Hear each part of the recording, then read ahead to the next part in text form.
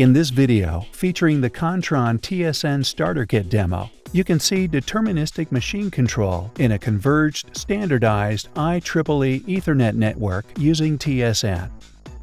Essentially, the central part of the demo is Kontron's K-Box C102 with our integrated TSN network interface card,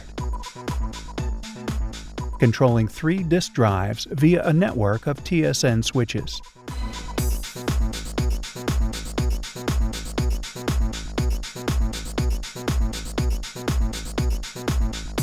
On this converged network, several traffic types, including video and bulk traffic, are transported concurrently to the real-time TSN traffic controlling the wheels, which move synchronously to each other.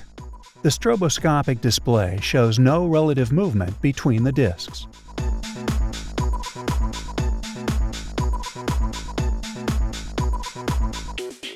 The demo now exhibits how the real-time traffic stays unaffected even under network peak load conditions.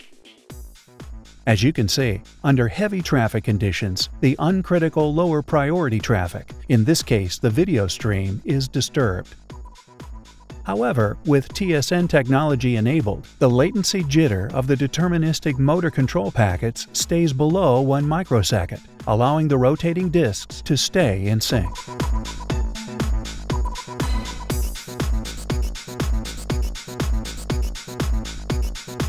Once the TSN transport mechanism is disabled, the scenario represents a standard network, not incorporating the new TSN transport mechanism. Thus, the network is overloaded, and real-time determinism is lost due to excessive jitter and lost packets, resulting in the wheels running asynchronously.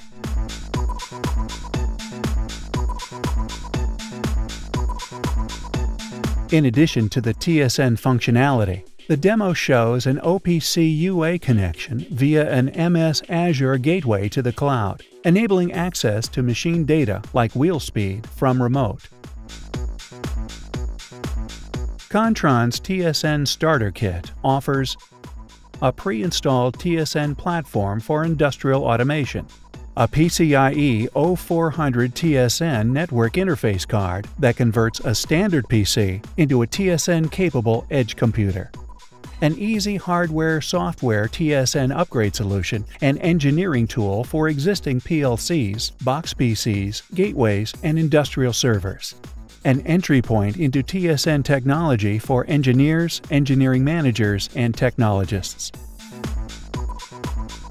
The starter kit is production-ready, fully certified and lifecycle managed, includes software and FPGA upgrades, and ensures investment protection through field updates to new features and standards.